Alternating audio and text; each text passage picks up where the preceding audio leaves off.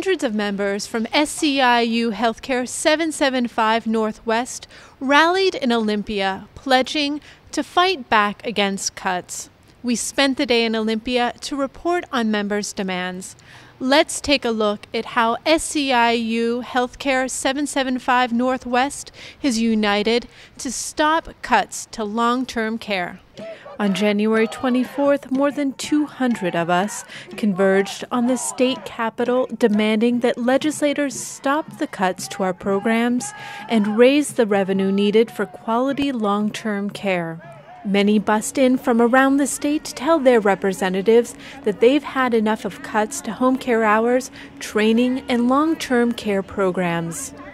Every SEIU member I spoke with on this cold and rainy day said they are sick of legislators ripping apart the gains that they have won with their union.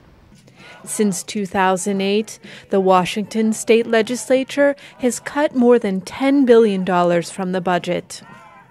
Facing a state budget deficit of $1.5 billion, legislative proposals include reducing home care providers' hours, blocking training for caregivers, and cutting long-term care programs.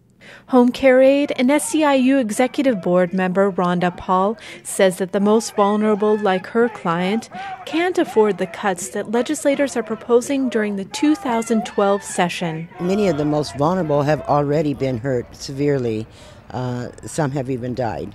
And to cut more and see this happen, it's just devastating.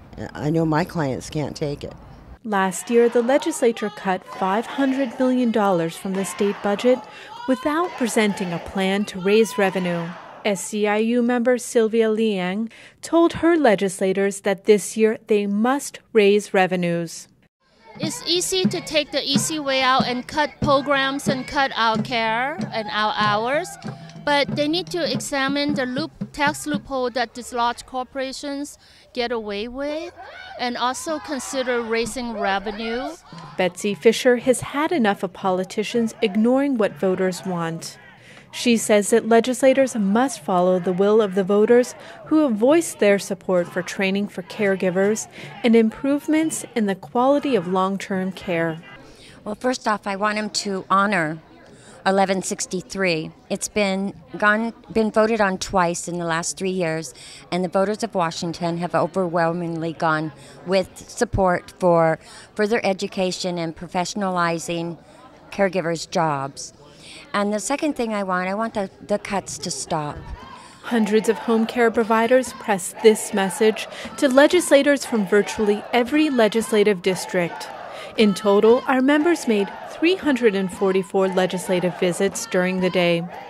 They told legislators that home care providers and people with disabilities didn't create the budget problem and that they've done more than their fair share to fix the budget problems. Valerie Anderson-Webb, an agency provider from Spokane, says it's time for the legislature to stop bailing out corporations and to reinvest in life-sustaining health care programs. I almost became homeless last year because of the cuts. They do more cuts. I know. I'm one paycheck from not having a roof over my head, not being able to put food on the table or pay my electricity bill. And I know my clients are in the same boat. They're going without because of all this cut. They don't even have dental care because of the cuts. But let's give cuts to big corporations and out-of-state banks when they need to be paying their fair share. These cuts represent thousands of jobs. They represent services to thousands of clients. They represent people's health and livelihoods. Help fight these cuts. Join us and tell your representatives how these cuts will affect and hurt real people like you. Follow the link below to write to your representatives and tell them to stop the cuts.